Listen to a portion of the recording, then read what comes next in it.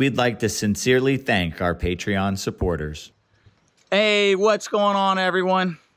It is a beautiful, I don't know what day it is, Thursday afternoon, and we've already somewhat covered this in another video. We were catching minnows to feed the monitors and crawfish, and we stopped on the side of the road and we found tomato plants. Probably, it was a busy road where a lot of farm trucks would take the corner, and I think they were losing fruit and vegetables. Yeah. And I say fruit because tomato is a fruit.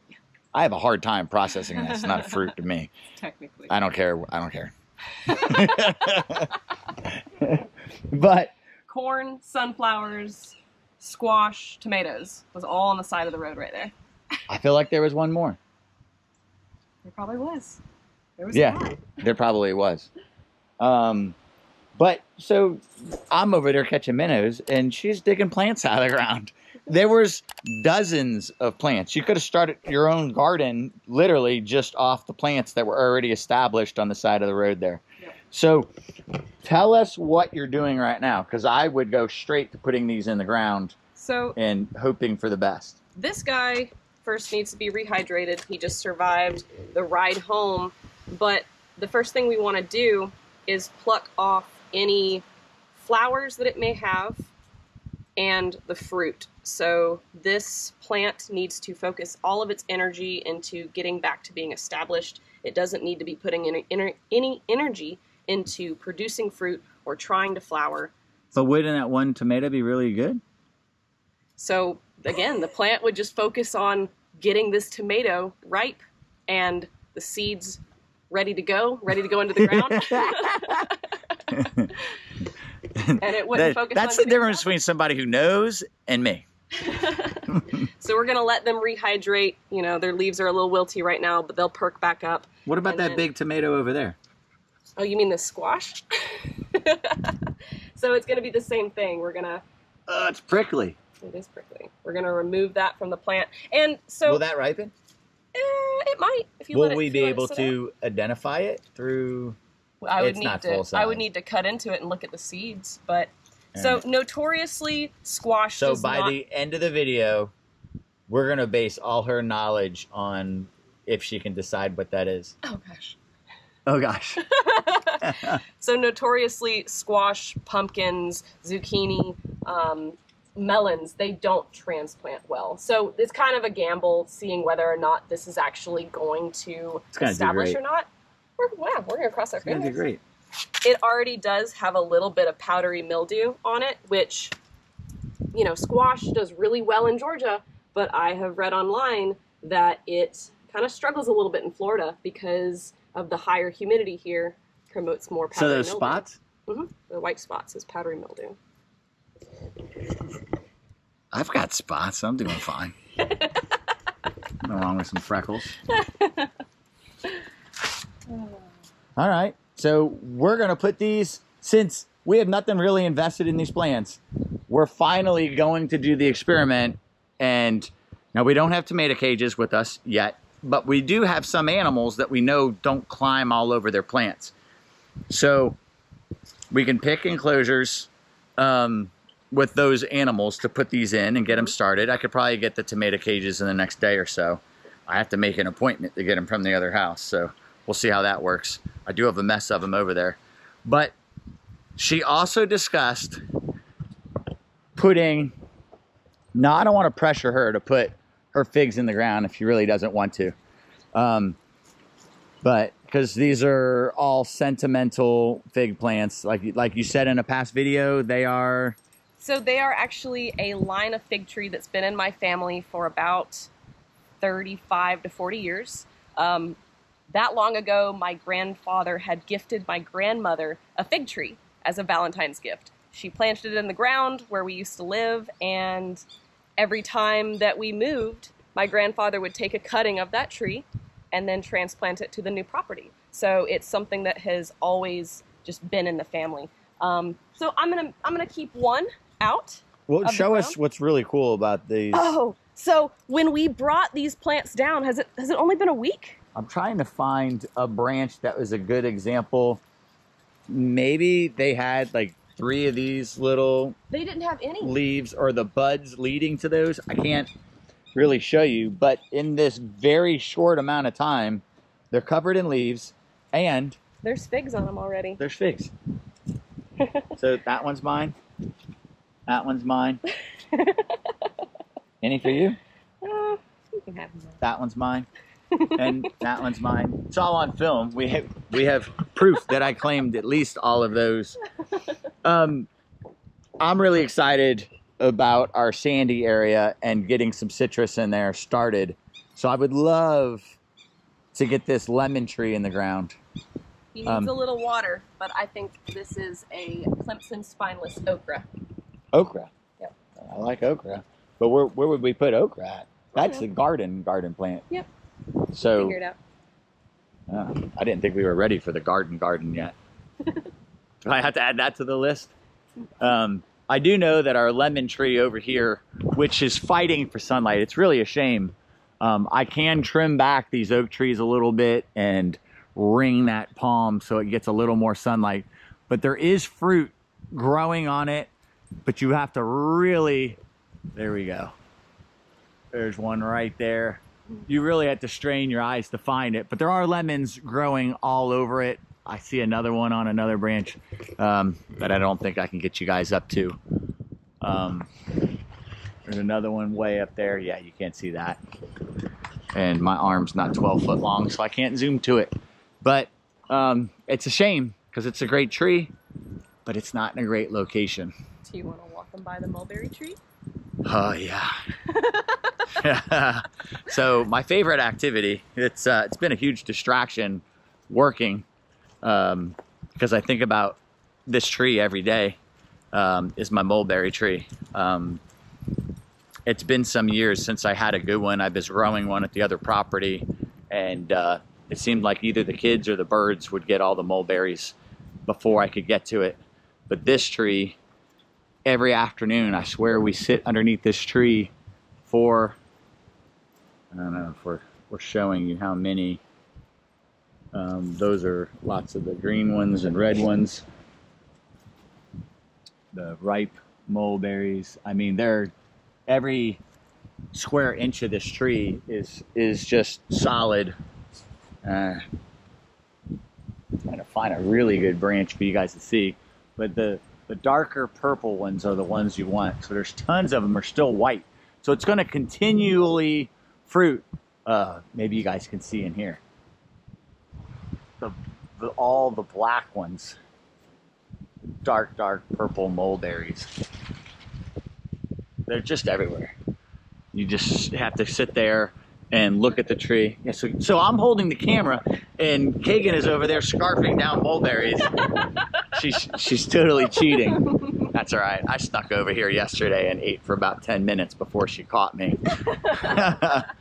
So we have to go start getting some of these plants in the ground by the enclosures, but Kagan did me a favor and did water yesterday, and she did what I've done many times in the past, and she left one of the water valves on, and not only flooded the enclosure, maybe the 2 or 3 enclosures next to it, but also quite a bit of water in the hallway. So she's like, I'm sorry. I'm like, you don't need to apologize. I've done it way too many times. There's so many things to do, you can get distracted and just forget. So we do need that water to dissipate just a little bit. We're going to select which cages are good. Oh, shoot. We also have a sausage tree to put in the ground. We do have a sausage tree. And we have some variegated cactus for future tortoises that Kagan gave us. Yep. So we could probably start those out by the fence line maybe. Yeah. Or our sandy area, which I really don't like the look of cactuses on a property.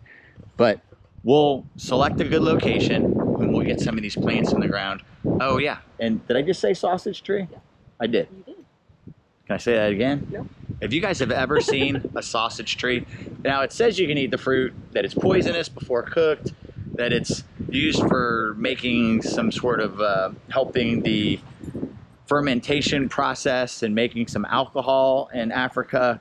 For me, it's an ornamental tree, but it's just cool to see a tree. It's a pretty tree, and it has these massive sausages hanging down from it. And you could beat your children with the sausages if you. I mean, they look like baseball bats. So they're not that I beat kids with baseball bats. I'm not saying any of that. Erase all that. Anyways, so we're gonna start getting some of these plants in the ground. The plants in the ground, blah blah blah. All right, so we're about to go in and see something that Kagan wants to show us. But before we do that, I want to show you my gardening skills. That is a pineapple about to happen. Pretty cool. You can see it actually has like purple flowers shooting out for it at the base of it. All of the plants, all of the pineapple plants in the next coming months will start shooting pineapples out of the center.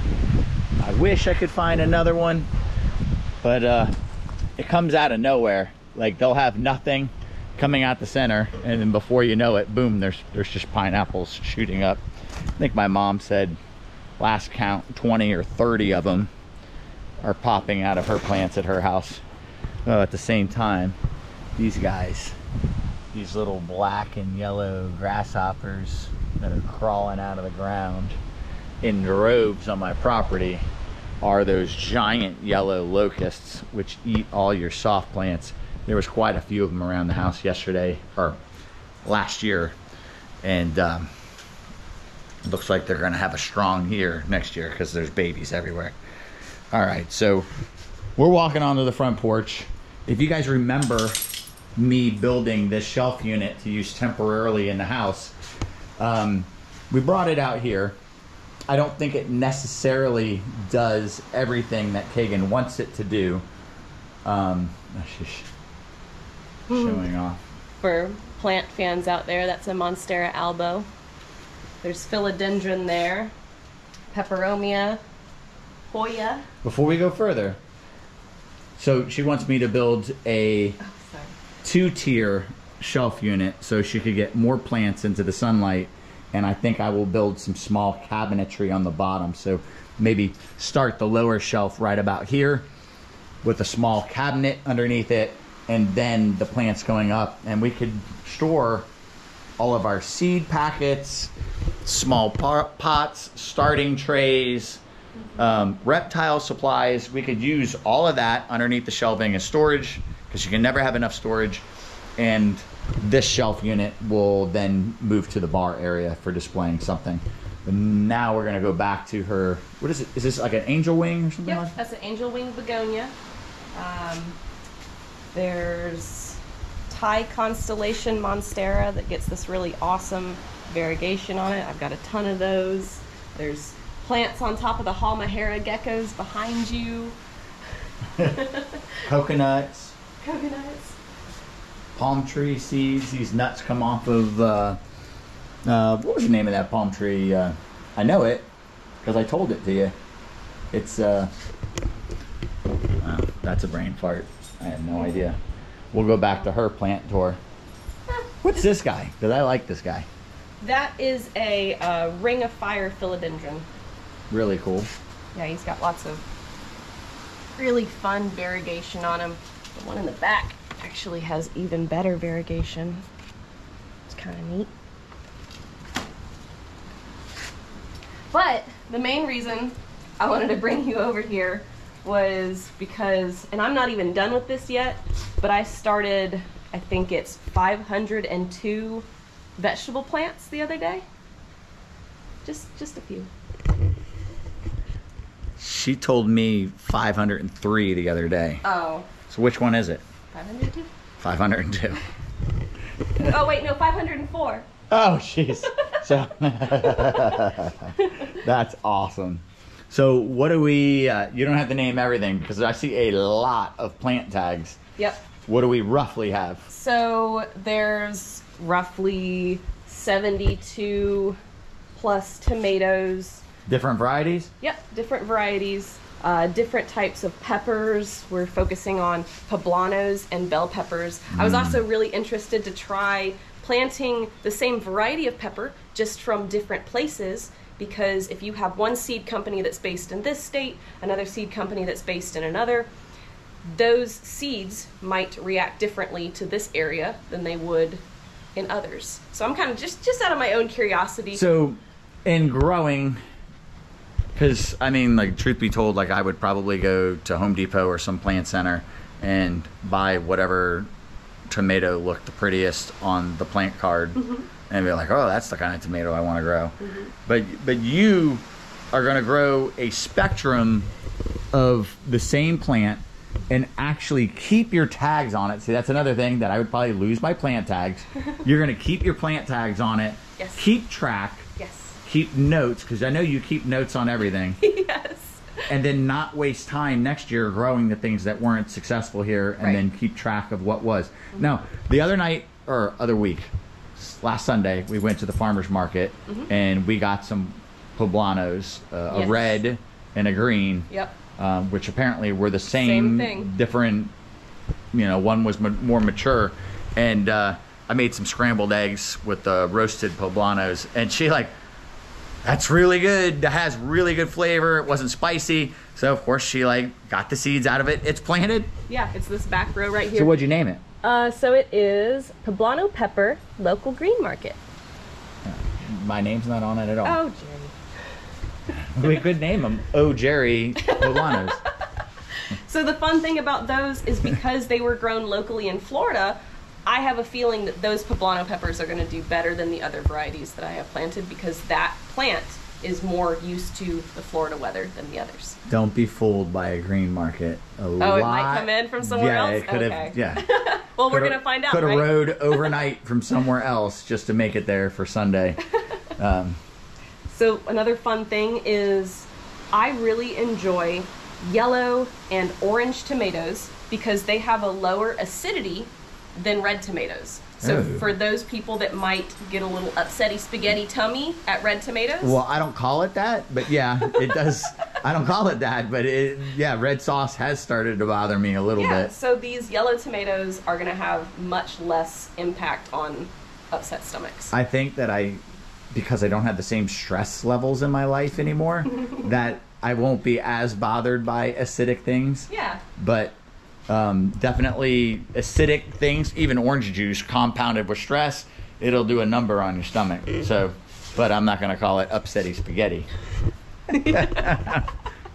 I refuse. So we got beans, we got peas, we got squash, lots of bell peppers. And then the next thing I'm going to do is I'm going to be planting some basil. Basil is a really great companion plant for these types of plants because they will draw bad insects to them and deter them from messing with the vegetable plants that we don't want them on. It will also, the basil specifically puts a smell in the air that confuses those insects, and then they don't know which way to go to get to the tomato plants and other plants that they would predate on. But I'm also going to be doing lots of flowers that are going to bring in beneficial insects, bees, pollinators, butterflies, those kinds of things that would draw them to the area. Okay. Smart. Not too bad.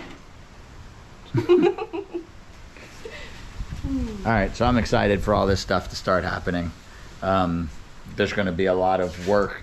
Yeah. So the plated lizard is in here, and I'm looking. The soft plants that you put in there, it looks like they've taken off and they're growing in the sand. Yeah, I mean they seem. They just they're need. perking up. Have you wet them down a little bit? No, so I haven't. The plated lizard is in the. Oh, look at it! I'm looking at the camera. It's all glare.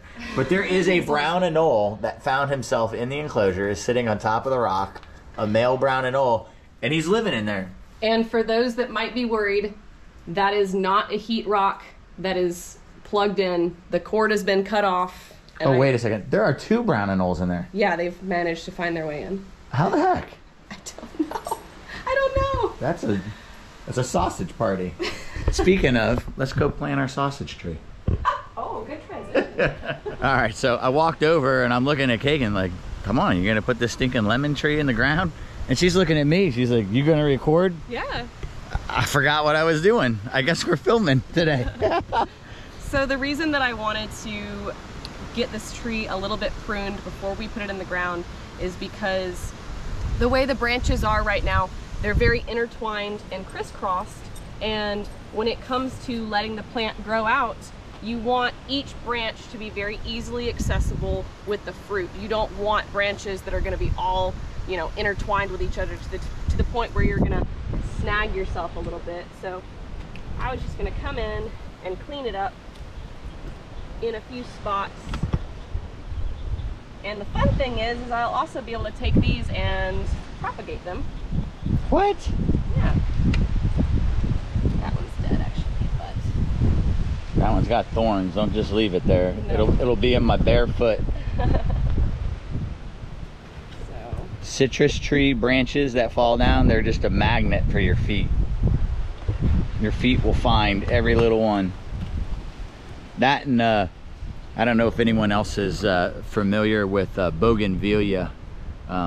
It can grow as a bush, almost kind of like a tree, or it can vine on stuff. And it has all these, I mean, they could be yellow to purple to red flowers. Extremely thorny.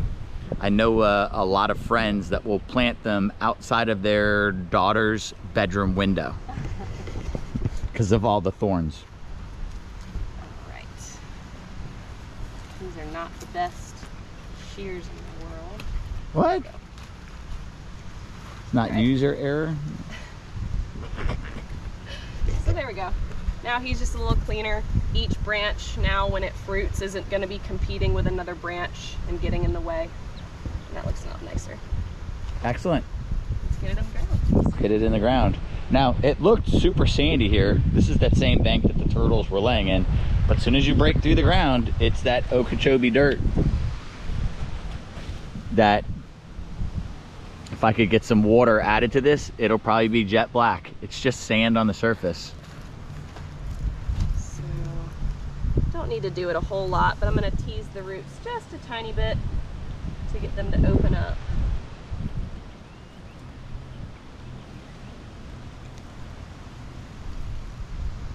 We need to add more dirt to the bottom of that hole. Is that too low? I would say. Yeah, a little bit.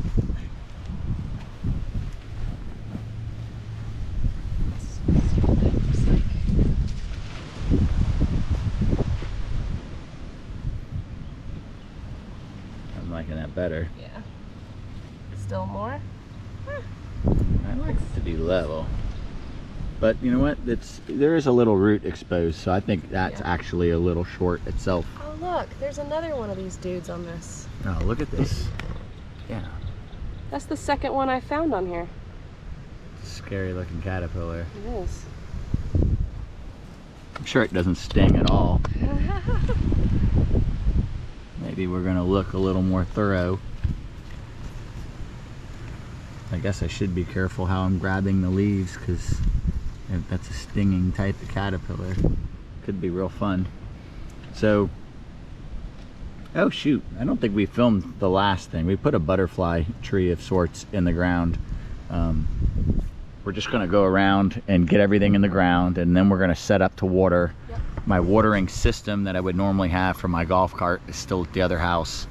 So we're just gonna rig something, and I'll show you guys what I properly have set up, because when you have a larger piece of property and you're putting plants in the ground that need to be regularly watered, almost daily initially for a period. While it gets established. I would say 2 weeks. Would you say that much or longer?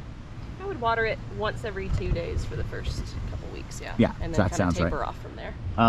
Well, and we're gonna be coming into the rainy season, so I mean, the stress of watering things will be over. In fact, it seemed like a rainstorm was coming through today, but now it almost rained, and now it's just blazing hot and sunny. So you're worried about roots and grass and stuff? I'm gonna try and get some of the grass away from it. I don't like burying live plant matter, because that's just stuff that can come back and either tangle up the roots of this plant if it survives, and then if it dies, it could be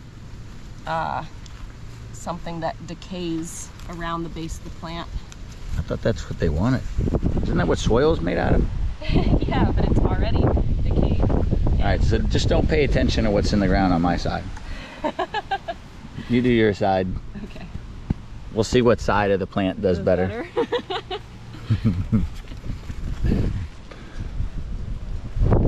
It all goes in on my side. Am I a bad person for not listening? I guess that's for her. That's for her. Yeah, that's for her to decide. All right, so she's gonna compress the dirt down a little bit, but the water is gonna do that when we come around and water everything in. So we have everything else in the back of the golf cart. We're gonna keep going around, get all these in the ground. And obviously we still have the stuff in the cages after this as well. All right, so we just got the sausage tree planted, and Jerry cut up some radiator hose. Old radiator hose.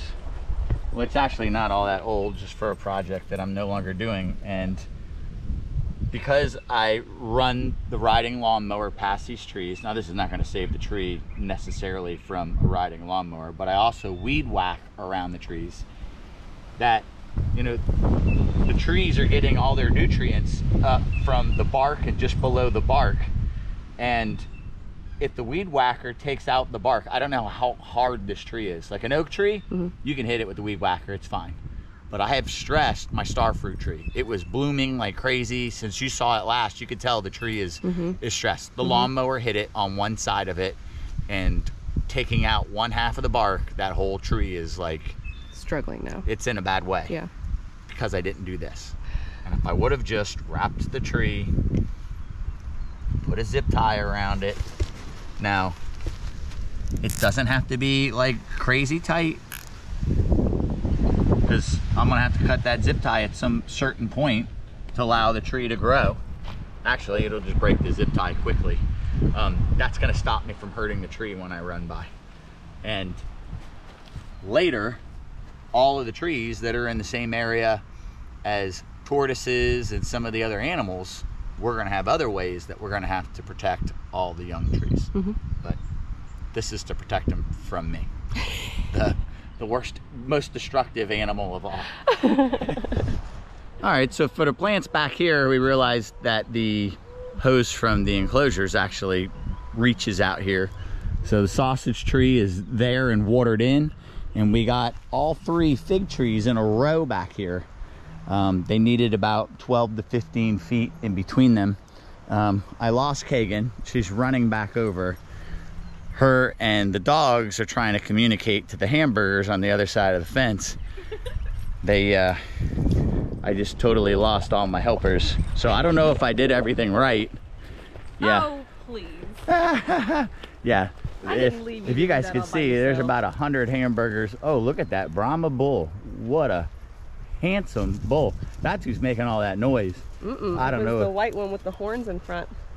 Oh. The one that's kicking up all the dust, that was him honking. So maybe the bulls are having a little thing. Yeah. Yeah, they're all over here, and then they keep all these donkeys. These donkeys will keep the coyotes away from the young calves. I don't see any calves in this herd. Maybe they've already been pulled. Oh, is that a young calf over there? Yeah. Yeah, they're not that young anymore. I think they're beyond coyotes right now, but the donkeys are actually quite alert seeing the dogs on the other side of the fence. That's what they're there for. They'll grab a coyote by the back of his neck and sling him around. So do you like or dislike the mud dam for the period of time that you water to help get any air off the roots? It's something I've always done, but again, you were over there talking to the hamburgers, so I was over here when you did the first one. Oh, okay. I didn't notice. Oh, quit. But we've got them all watered in. She wanted them leaning a little bit into the yard a little more to get the sun and away from this swale. This swale can hold water in the rainy season, but it's never on those roots more than like a day. So now we're gonna move on to, what else do we have in the back? We got our lemon in, I think that's it. Sausage tree. We're gonna plant the cactus in pots.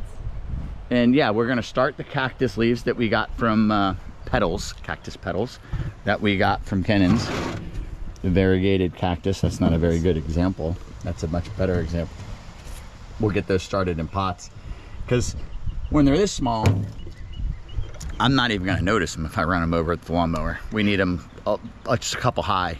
Oh, and I guess we need to put some radiator hose just a little bit on these as weed whacker protection. Oh, yeah. The berms actually are a very good Jerry deterrent. Also, if you notice on my avocado tree, I actually don't run close to it. I stay around that perimeter is how I ride around it with the lawnmower. I don't try to cut it close because that berm is there. Yeah. So, so the next thing is the soft plants. So we're gonna drive the golf cart up front and we're gonna look for cages where we don't think that the monitor is gonna trample the plants. We have some of the shy water monitors on the end. The the hallway has already dried out. So I'm thinking, again, not a permanent enclosure for this monitor, but this female white throat might be a good one. Frosty, no. These young ones, maybe. The male black dragon might be a good one. I don't feel like he's out all that much. I think a plant would have a great opportunity to grow in there. So we'll pick them and we'll try and get these guys in the ground. Awesome. I just thought I should also mention this. We were walking by and you remember we had the food cart with the all the rabbit feed and turkey feed and all that in it. Well, we had something chewing in and oh, there's some chews on that pot. This must be the one. Chewed all around here, all around there. So we were like, maybe in the shop. I was like, I don't want to attract rodents into the shop, and I'm not ready to jump off of other projects and do that cart. So we just put all the food in the cages that are empty in the back of my row of cages. So all the food is safe until we build something more proper. So that'll happen soon. Now we'll be back to the plants. All right, if you see stuff splattered on my face, I just chopped up a whole bunch of tilapia to feed the monitors, and I got it splattered all over me. And then Kagan was trying to get some of it out of my face and my hair, and so it's stinky. Yeah, the wild tilapia guts are just absolutely disgusting. So I think this is a good cage to show a tomato plant, and I really think the male black dragon's another good example. But you know, this is out of the way of the doorway. We'll flip the water tub over when it's dirty, and it gets all the ground wet. That's why the ground is wet right now. So they're gonna get watered. It has the fence to support. We can tie it. This animal does not bulldoze everything. It's not permanent, but what we're doing right now is we're experimenting with plants that we have zero investment in. Literally, she dug them up on the side of the road. So, I mean, how perfect can that be? In this one, there is a tomato and a squash. The squash is oh, okay. So this one has a squash. Now, is the squash gonna vine up, or we don't know? We don't know yet. It might actually be a pumpkin. It might be a melon. So it could just be ground cover, which would be great in here. So I guess we'll see. I mean, being where it's at might push it out. And we got the tomato right there. I see a weed that I'm gonna pull. So I'll just leave it there. There's some of the cut up tilapia in the tray. They should love it. The ones that were still awake gobbled it up. Where's the one where you use the stump? So this one right here, the male black dragon, used the stump to I did really. That one too. I did. Oh, okay. So there is now. That one's probably gonna flop. Yeah, you already said that you don't think that this squash is, even though it looked beautiful on the ground, this is the one that had the fruit on it. Yeah. So squash a fruit? That's a vegetable. All right. All right. Well, good. I thought it was a vegetable. Had the vegetable on it that we removed earlier. So a plant being that big already, it was gonna struggle some being dug up, having that big fruit. And it was covered in flowers. That it was. Now that other one that was super small and compact, I should have grabbed more of those. Yeah. And then this tomato, I planted it close to the stump so that maybe it could use the stump as support. The animal might not be inclined to run over it in that area. I think it looks kind of cool. He spends most of his time right there, so in his hide box. And I think we're 2 weeks away from removing the flaps, and we're going to start seeing a lot more of these animals. So that'll be exciting. Start seeing some of these run and hide lizards. And you guys are starting to think that I own a bunch of empty cages. And we have, I mean, you literally have a tomato plant in just about every enclosure. The first 6 on this row. First 6 on this side. And then the first one on that one. The tomato right there by its log going up. And we don't even know, I guess I should get closer. We don't even know what kind of tomato it is. We saw a small one on it, but are assuming that it's a cherry tomato, but we don't thoroughly know. The shape makes me either think Roma or cherry tomato. All right, well, exciting stuff.